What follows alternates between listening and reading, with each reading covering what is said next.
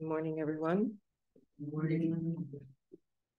Here we go.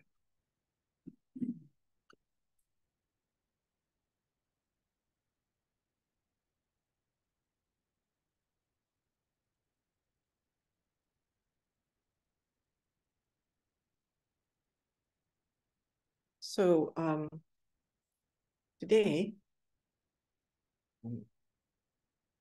those of us that can have been sitting together and cultivating and expressing the spirit of a particular kind of deep wisdom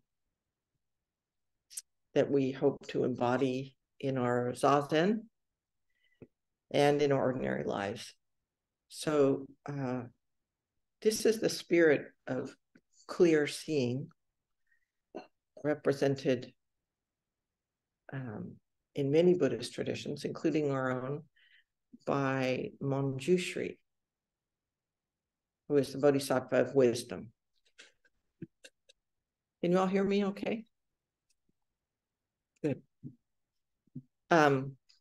So I want to talk about Manjushri today and the importance of wisdom in our tradition.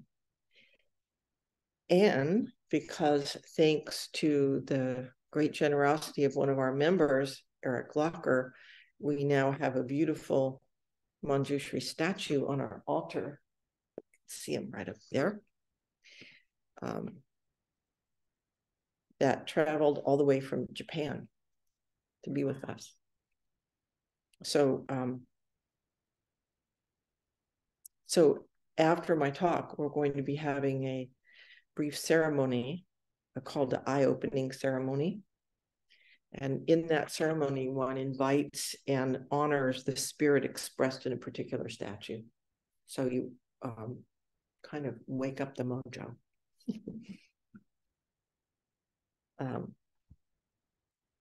So traditionally, in a Soto Zen temple, monastery, Manjushri is a central figure in the Zendo.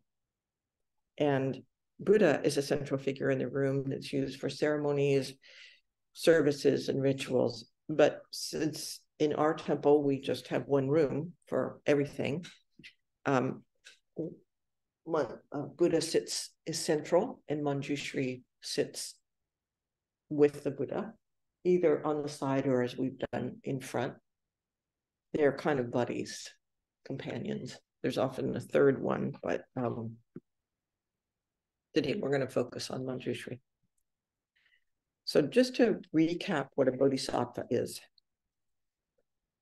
even if you're familiar with this, it's always good to remember. A bodhisattva is a being that is dedicated to awakening for the benefit of all beings. And there's kind of three general ways that bodhisattvas are regarded. The first is us, is a person who takes up the path of bodhisattva with an aspiration to benefit all beings. So not just us, but anyone who takes up that path, however it is. And we often extend the meaning to those who inspire us and care for us, whether they practice Buddhism or not. So, for example, someone like, I was just thinking about methodology, actually, but Sojourner Truth, Gandhi, people who we look at them and we go, wow, that's courage, that's compassion, that's dedication, or it might be someone close to home, like a grandparent, or I always think, when I used to live in San Francisco, I always thought, wow, the Bodhisattva bus driver, what would it be like to greet each person with complete dignity and respect and kindness? Wouldn't that change the world? So we can think of it in that way. Also, we can think of it as a representation of a dimension of our being. For example, the capacity to see clearly, to live with kindness and compassion, to bring energy and vitality to our lives. These are dimensions of who we are, right? We can think of them kind of as inner dimensions. And the third is as an entity or an exemplar of a particular quality. For example, wisdom, compassion, dedicated practice, and that one venerates and appeals to. So this last is perhaps not so easy for some of us to understand in this secularized culture. But it's quite standard in Asian cultures, even today. And the chants we do here in the morning include a recognition and a veneration of these exemplars. For example, the verse of the Universal Gateway, which is part of the Lotus Sutra that we chant, we call on Avalokiteshvara, the Bodhisattva of compassion, to aid us and all beings in times of suffering, to transform this suffering world into a place of peace, even for this moment. If we dismiss this dimension of what a bodhisattva is, we miss a lot of the richness and power. Have you ever called out? Have you ever felt alone or grieving or confused and felt your own desire to call out for help? I have. So who do we call out to? I don't know exactly, but we can identify these different qualities that and pay attention to them in exemplars. For example, the Bodhisattva of compassion. May the Bodhisattva of compassion bring kindness. May the Bodhisattva of wisdom bring clear seeing. May the Bodhisattva of vigorous practice bring great activity to this world right now. So you can regard the bodhisattvas in any way you like. There's no right way to do this. Whatever way works for you, or you can just forget about it. I mean, that's one of the nice things about our tradition. You don't have to sign on the dotted line for anything. You just do what works for you and you deepen into your own life. So the key thing to remember is that who we are is not separate from all these qualities, from these bodhisattvas. Wisdom, compassion, dedicated practice, as well as many other important qualities, are alive in us, in our lives, and in others, and in the world. The teachings of Zen, our teachings, point repeatedly to the fact that who we are is not limited by our dualistic notions.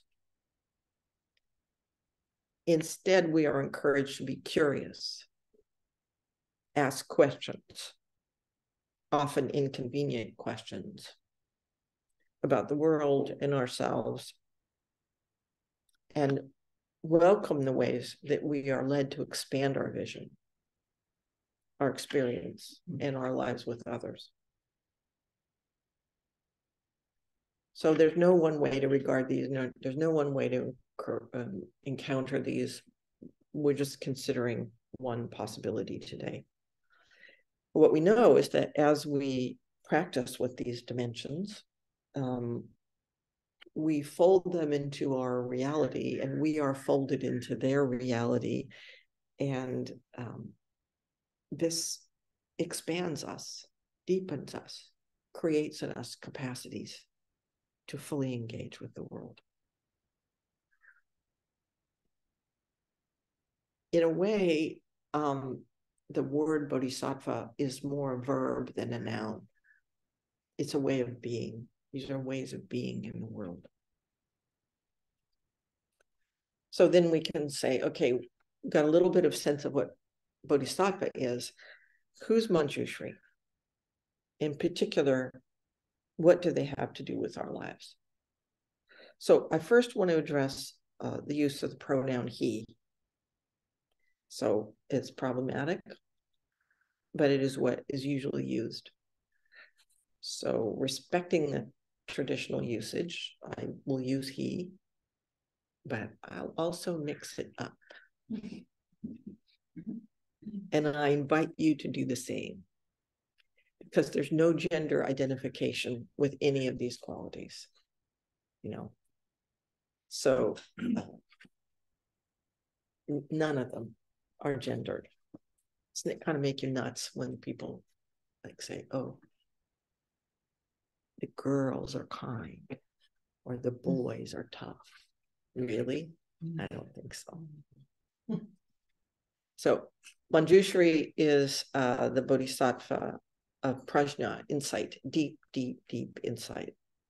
Insight into the true nature of things, including ourselves. With this seeing, we come to know that all aspects of existence are fundamentally and completely intertwined. All the way through, nothing left out of the web of existence. Seeing ourselves in all reality in this way frees us from the bondage of delusion, separation, suffering of isolation and estrangement. This wisdom is not something we acquire. It is present all along. It is an aspect of the reality of who we are. So our aim is not to get somewhere, to acquire something. It's just to settle in and be transformed by what is already present. We can rely on this wisdom, whether we can see it at any given time or not. It is present. When we can see in this way, we recognize that allowing the understanding of ourselves and others and the world to shift, letting go of our cherished notions, it's not a loss. It can feel like a loss, but it's not a loss. It's a liberation.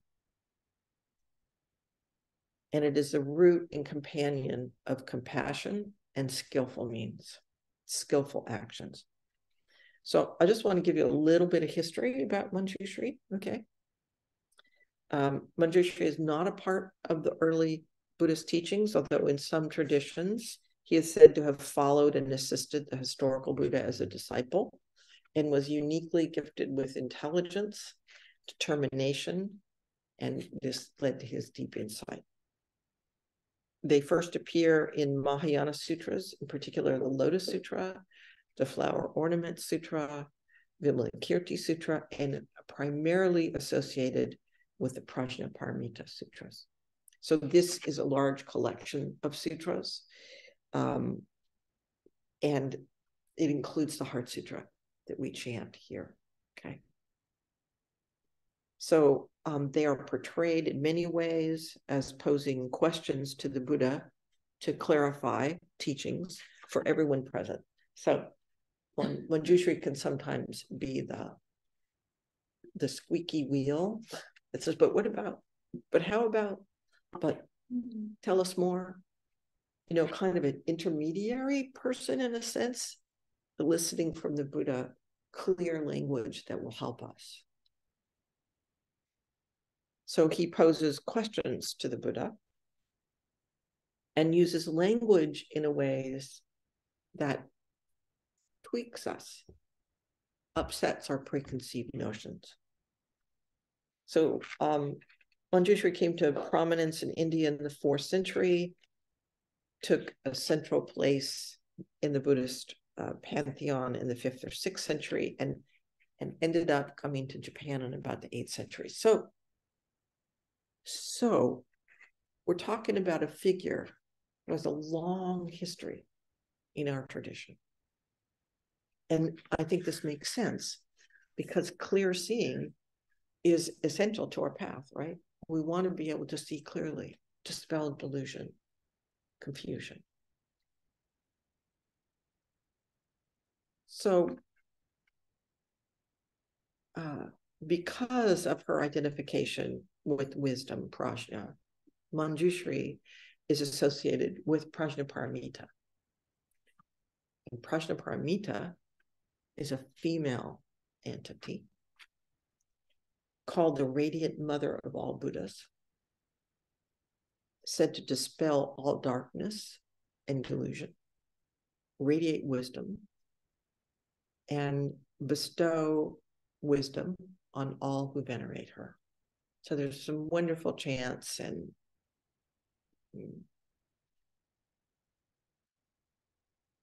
praise for Prajnaparamita. So Manjushri and Prajnaparamita are deeply associated. Manjushri's name gives us a sense of the quality of the wisdom and the path that we're talking about here. Manju in Sanskrit has been translated as kind, gentle, sweet, and melodious. And Sri is glory, power, merit, nobility, brilliance, and auspiciousness. So Manjushri is translated as gentle glory, wonderfully auspicious, sweetly glorious, noble, gentle one, and in the Tibetan tradition, gentle friend. Other names are Lord of Speech, sweet sounding one, melodious voiced one, and one with gentle speech that has a sweetness that is pure, stainless, clear light. In Japan, he's known as Manju, which has the same meaning. Unfortunately, there was a nuclear power plant named Manju in Japan. So I want to focus here on the emphasis on gentleness and sweetness in the name. This is really important. Wisdom is often associated with kind of, like harsh or demanding or unfeeling. Have you guys ever associated it with that kind of more cold? No? Oh boy. Truth, I have. Yeah. So this name emphasizes the gentleness and the nurturance of this wisdom. Even when Manjushri is portrayed as wielding a flaming sword, the sword is wielded with care. So when we're sitting together today, or right now, or as you go along, we can return to this wisdom anytime, anywhere, under any circumstance, no matter what. And we can find strength, support, and clarity in it. So I want to say a few words about statues of Manjushri. So there's many ways that Manjushri has been portrayed, and each of them tells us something about the quality of prajna, deep insight. In most representations, Manjushri has a sword in one hand and a book or a scroll in the other. The sword in Sanskrit is called, I don't speak Sanskrit. I don't know how to pronounce this, but I think it's khagda. And it's a symbol of discriminating wisdom and cuts through delusions, cuts through attachments, cuts through aversions, and all the nuttiness we can come up with in our lives. Everything that keeps us bound to samsara and our dualistic vision. It frees us from entanglements, the snares of ignorance, doubt. Sometimes it can be like a machete, and sometimes it can be like, those little crane scissors that are used in sewing. Like just snip, snip, snip, snip. When the sword is flaming, it's expressing light, power, and clarity of insight. And sometimes it's raised and sometimes it's resting at Manjushri's side.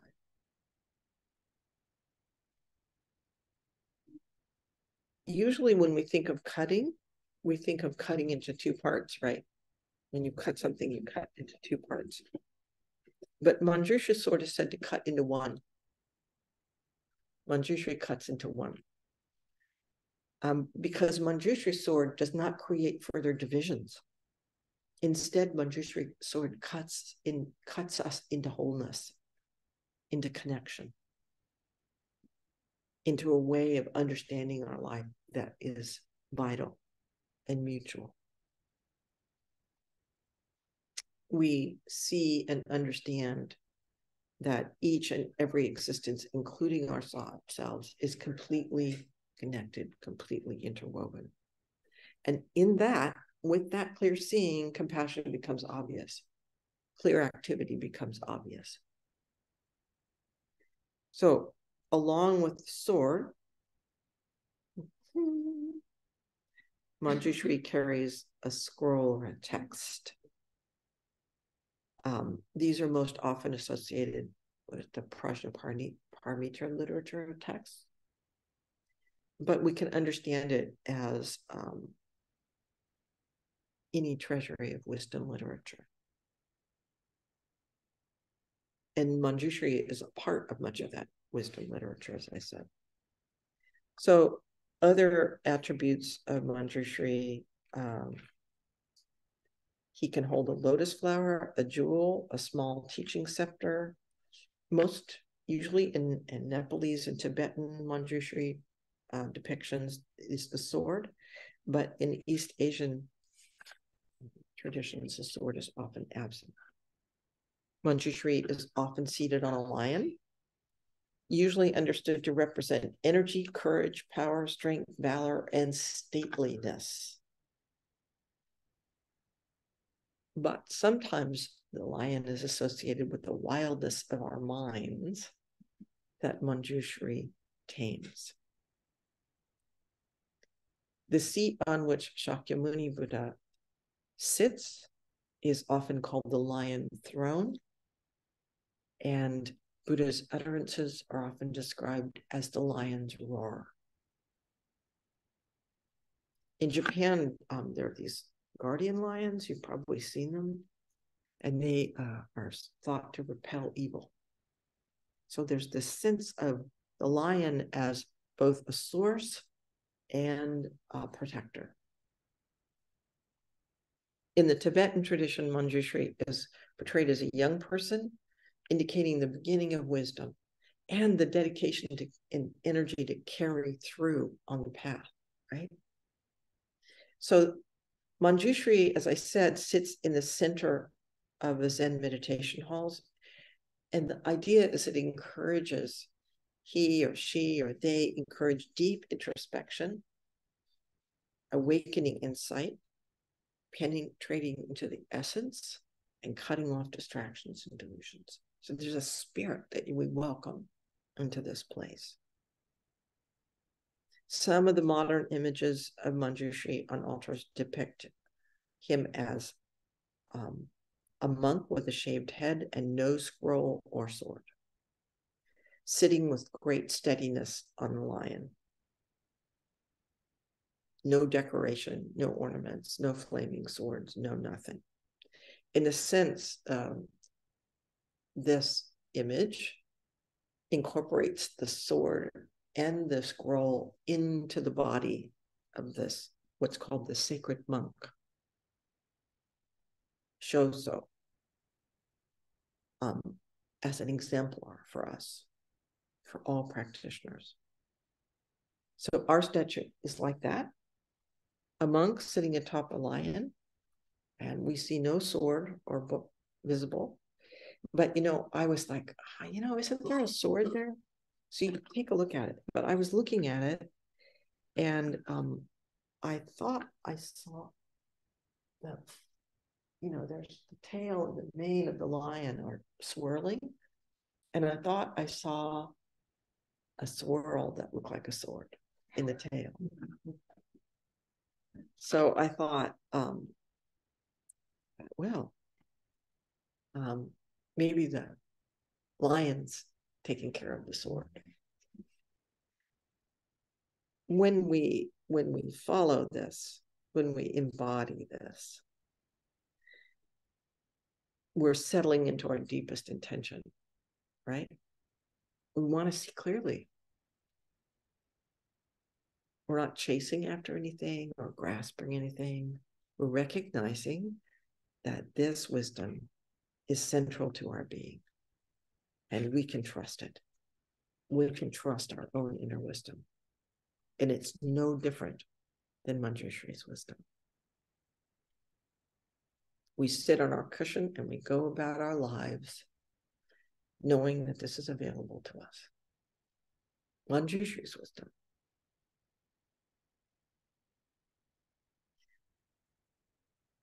So the lion supports and carries Manjushri. And if we take this into our minds and hearts, we open to the wisdom that is always present. We see through delusion, separation, ranking, judgment, anger, isolation, all the things that harm us. We come to know a vastness of our being. And wisdom takes deeper root in our lives. So there's a lot more I could say about Manjushri. And there's lots of tales and koans, some of them really wild. So if you're interested, you might poke around a little bit on the internet or in a good book and ask questions. Who's Manjushri? Ask questions of yourself. Ask questions of the literature. But today we're going to welcome Manjushri into our Zendo. Not that Manjushri has been absent from here. You sit down, Manjushri is right there. We're sitting on the lion's throne, right? But we're going to do a short ceremony called the opening eye, and I thought I would just say a few words about that before we go into question and answer. So we'll start with 3 bows, offering incense and 3 bows, and then there'll be a short statement about Manjushri and about Eric's gift to us, expression of gratitude. And then we will ritually open the eye. So Shinshu's going to do Manjushri's eye. And then we thought we would open the lion's eyes as well, because why should the lion not have their eyes opened? Then we'll do a chant of the Heart Sutra and some closing words, and we'll chant the names of the Buddhas, and then a final dedication and 3 vows. So I hope you can stay for that, if you can, to welcome Manjushri statue here. Thank you very much.